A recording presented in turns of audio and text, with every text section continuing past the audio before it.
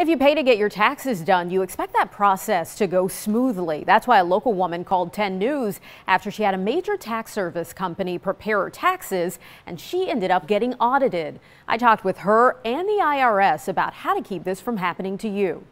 As you see, we paid them $511. But despite paying that amount to a Jackson Hewitt tax service office in Madison Heights, I needed that worry-free guarantee.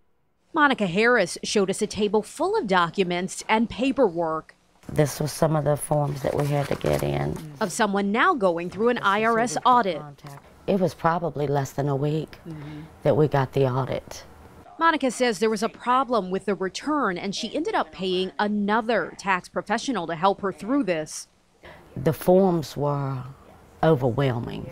She shared she hasn't been able to get answers even though she paid extra for Jackson Hewitt's guarantee to help resolve issues that could arise.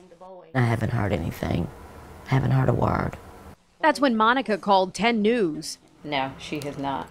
And we got in touch with Jackson Hewitt officials to try to get answers. They shared that Jackson Hewitt takes customer service very seriously. We're reaching out to the client and are committed to finding a full resolution to her complete satisfaction. And our taxes are being held, they said, for at least 6 weeks. Monica says Jackson Hewitt has apologized since we called and they're now working toward a fair resolution. We also talked with the IRS today. A spokesperson shared you, not your tax preparer, is ultimately responsible for what's in your return. It's important to choose a tax return preparer as carefully as you choose a doctor or a lawyer because they are dealing with your private, personal financial information.